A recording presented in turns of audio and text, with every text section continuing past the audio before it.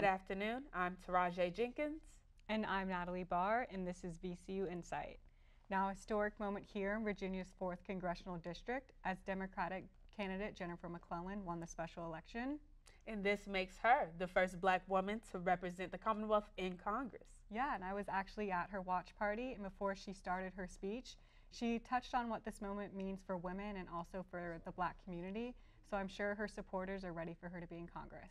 It sounds like they are. She says she's ready to follow in the footsteps of her friend and former Congressman Donald McEachin and represent Virginia. McClellan started her political journey 17 years ago as a delegate. She has since been a leader for reproductive rights, voting rights, and climate change, and plans to continue to work across the aisle and bring that same leadership to Washington. McClellan won the district by almost 75% of the votes, winning all counties except for Prince George and Colonial Heights. According to the Department of Elections, 2 counties that voted for her opponent, Republican Leon Benjamin, back in November, actually flipped and voted blue this time around. Benjamin says he is saddened by the results, but will continue to fight for the American people and against the wokeness and division affecting our country. Now another special election will be coming up to fill McClellan's state Senate seat in late March. Okay, and that special election is going to be between Democrat Delegate Lamont Bagby and Republican Stephen Imhoff. Bagby, who is chair of the Legislative Black Caucus, defeated Delegate Don Adams and chair of the 4th District Democratic Committee Alexis Rogers in a firehouse primary last Sunday. Republican Imhoff previously ran for the House of Delegates in 2015 and served as co-chair of the Board of Education Finance Committee in Rockford, Illinois. The special election for the state Senate is set for Tuesday, March 28th, with early voting beginning on March 18th, and the last day to register will be March 21st. And now abortion, once again, was up for debate at this year's General Assembly session. And it's not only lawmakers speaking out, but pro-life supporters are at the Capitol to demand stricter abortion laws for the Commonwealth. I went down to the Capitol to talk to these pro-life supporters of all ages to give us a deeper insight into this fight. Colette Morin is no stranger when it comes to supporting the pro-life movement. Well, ever since I was a teenager, I've been involved with this movement. Morin says the laws Virginia Democrats are trying to pass during this session are the most extreme. We've gone from, safe and rare to abortion, basically abortion on demand. Anytime. She believes the debate for abortion rights between legislators should stay at the state level and not for the federal government to decide. Now, both Governor Glenn Youngkin and Attorney General Jason Miyares were in attendance, and the governor said the voters elected a pro-life governor, and those are the laws that he is committed to bring to our state. Students for Pro-Life America movement pride themselves as the post-Roe generation, electing leaders who are in line with their pro-life mission. Teresa Santafamilia is among many of the young people involved in the organization. Definitely hoping that the governor will be inspired by seeing this and see that the youth of Virginia really support the pro-life position and wanting to help preborn Virginians. That's very, very important. Reporting from Virginia State Capitol for VCU Insight, I'm Natalie Barr. And even after a proposed constitutional amendment for reproductive rights was passed earlier this session, House Democrats, they did try and change the rules to try and get that amendment to be passed anyway, saying that based on data, more Virginians want more abortion protection than they do less, and this will definitely be an ongoing fight. It sounds like it will be.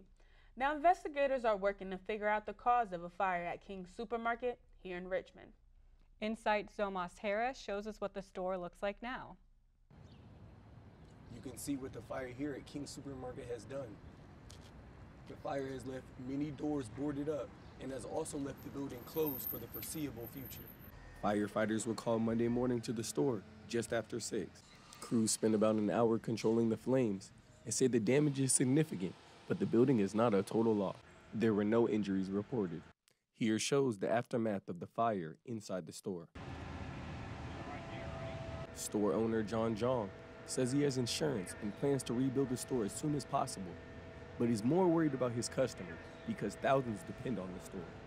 Thousands of people depend on my store, so my job will be, one good thing is I have insurance, so I just finish talk with them, you know, and we just trying to build back the store as soon as possible. In the meantime, the store owner is asking other stores to help his employees find jobs during the closure. Reporting for VCU Insight, I'm Zilmas Harris. Movieland in Richmond will no longer allow anyone under 17 at the theater. But Insight's Rachel Oliver tells us the new policy is only after a certain time. According to the theater's website, after 7:30, you must have an ID to get in. That rule will be in place no matter the movie's rating starting March 3rd. Bowtie Management tells local news stations this ban stems from customer requests. It's not clear if the company's other theaters will follow suit. Bowtie Management owns theaters along the East Coast as well as Colorado. Reporting in Richmond for VCU Insight, I'm Rachel Oliver. Following the death of a VCU student who was recently killed while crossing the street, the university is now taking steps to help spread pedestrian awareness. Some of the efforts include having safety ambassadors dressed as referees at crosswalks. Police are also speaking with students. The referees and officers blow whistles and dribble basketballs if a person violates a rule. For example, crossing a road during a red light. VCU will now team up with the Richmond Police along with the Virginia State Police to construct more initiatives to combat this issue. VCU is honoring Adam Oakes, the student who died 2 years ago after a hazing incident off campus. Mark Gadd shows us how Oakes is being remembered.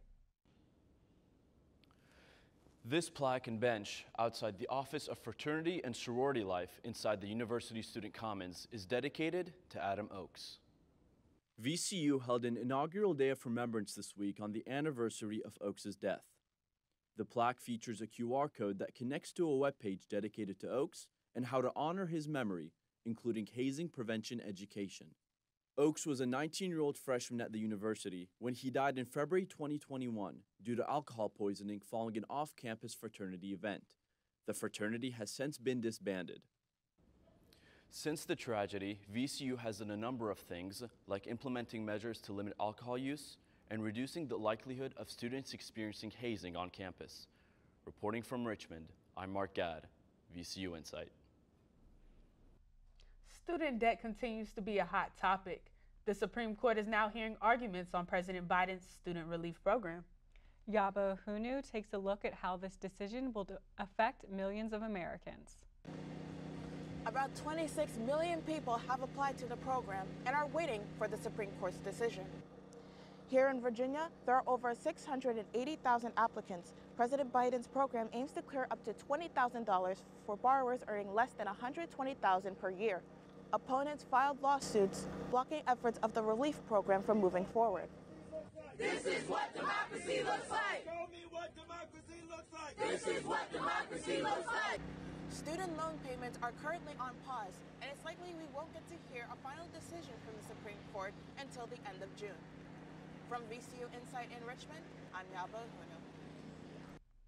Before we go, here's a look at the weather for Friday and Saturday.